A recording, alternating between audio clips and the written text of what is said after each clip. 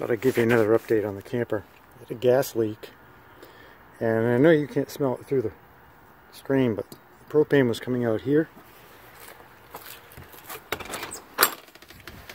and there. I can still smell it a little bit. I turned it off, so I don't know if anybody knows how that's possible, but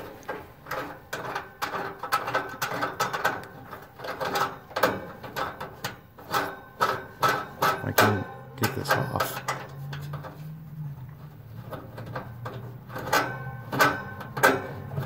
Okay.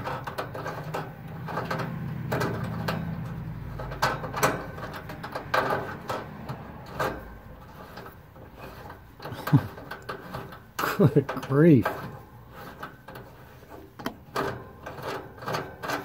Hang on.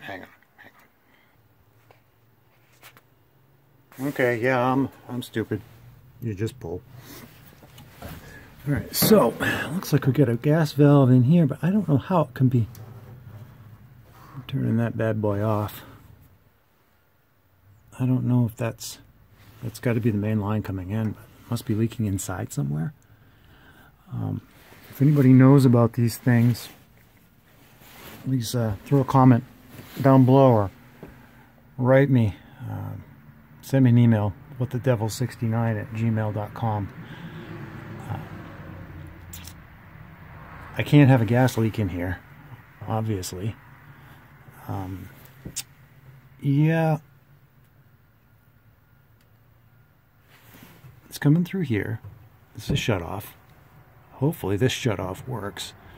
It goes down into here. Does that mean that I have a breach in the burn chamber? Because if that's the case, that's bad. I do have this little heater, but yeah, this one needs to be fixed. I don't have any heat up front either. I still haven't figured out how to get that switch out. So I got heat issues. So if anybody knows how that dash comes apart, let me get in here. Tight squeeze. Alright, so I took these screws out yesterday. I filmed it. It wasn't worth keeping. I took the knobs off the radio. I took that all out. And if you look in there, you see the AC coils. I thought this panel was going to come off, and there'd be a couple of screws on either side of this. I just take this panel out and replace the switch, and off we go. But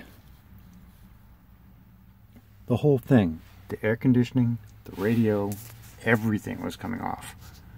So I'm not sure. I can't imagine that taking that air conditioning coil out and bringing it into the room with hard lines and everything on it is a good idea. So there's got to be another way to get to that.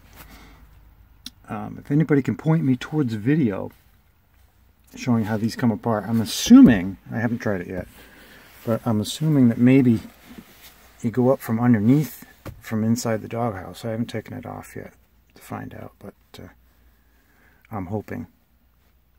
Either that or I'm just going to run a fan, a switch, and a wire out to that fan and have it just toggle on and off.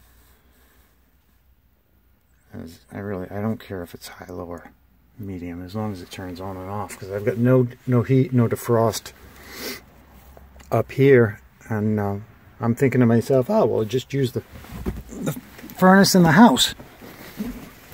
But now I've got issues with that, so I'm glad there's a shut-off on there. But yeah, I've got multiple heating issues.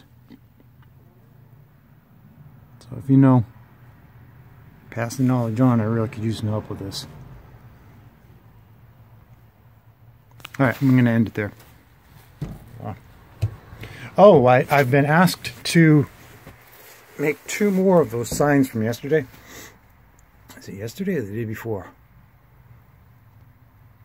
Oh, the last video I put out. I've been asked to make 2 more signs from the same person, so that's good. I'll be doing those tomorrow. The video should probably come out tomorrow or the next day. But yeah, keep him busy. So, see you in the next one.